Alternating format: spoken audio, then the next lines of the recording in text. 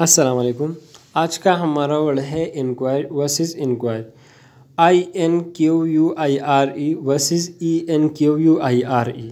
दोनों ही एक जैसे वर्ड्स है, सिर्फ इसमें पर जो है आई और ई का है, माने भी एक जैसे है, लेकिन मेन डिफरेंसेस क्या है वो मैं आप लोगों को बताता हूँ। उससे पहले अगर आप लोगों ने हमारे यूट्यूब चैनल को सब्सक्राइब नहीं किया हो तो यूट्यूब चैनल को सब्सक्राइब करें और बेल आइकन को दबाएं ताकि हमारे हर नई आने वाली वीडियो आप लोगों तक पहले पहुँच सके।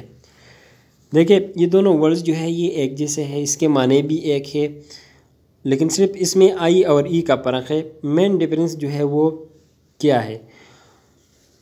These are two spelling of the same word which means to seek informations। ये दोनों वर्ड जो है एक जैसे, माने में भी एक जैसे है। इसके माने हैं इंफॉर्मेशन हासिल करना किसी चीज़ के बारे में, या जब कोई वाक़या हो जाती है तो पुलिस चले जाते हैं, वहाँ के लोगों से पूछगिछ करते हैं कि वाक़या कैसे हुआ, किस तरह हुआ, और 2-3 लोगों को वैसे भी गिरफ़्तार कर देते हैं ताकि उनसे मज़ीद भी इंक्वायरी जो है वो बेहतर बना सके। The corresponding noun is inquiry and inquiry. Either spelling can be used, but many people refer inquire and inquiry for the general sense of ask। दोनों जो है ask के लिए इस्तेमाल की जाती है, ask sense के लिए इस्तेमाल की जाती है। एग्जाम्पल्स को देखेगा। I inquired his name। She inquired how to get to the cathedral। He inquired what the matter was। I am inquiring about the job advertised in the Globe। Shall I inquire about the price of the ticket? Such a staff needed, inquire within।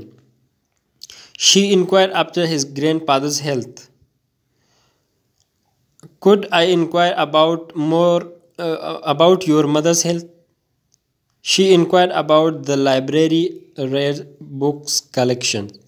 Every inquiry is very welcome। An inquiry and inquiry. आखिर में Y या ई जो हम लगाते हैं ये formal investigations के लिए इस्तेमाल। एग्जांपल्स को इसकी देखिएगा। आदम help the police with their inquiries. We are going to inquire into the accident. When the authorities inquired into his background they found he had a criminal record. The lawyer asked when the inquiry will be completed. इसकी जो main differences है, main difference को आ जाएगा। Main difference इसकी क्या है देखिए।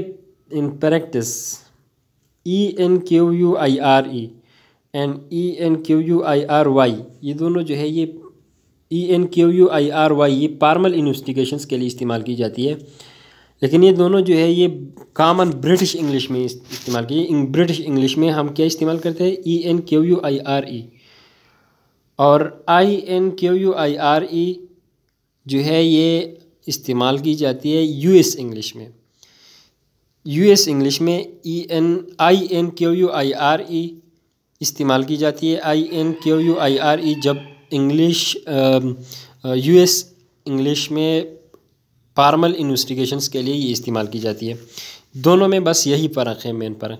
For both informal questions and formal investigations. However the guardians, ये बाकी आप लोग खुद देखिएगा।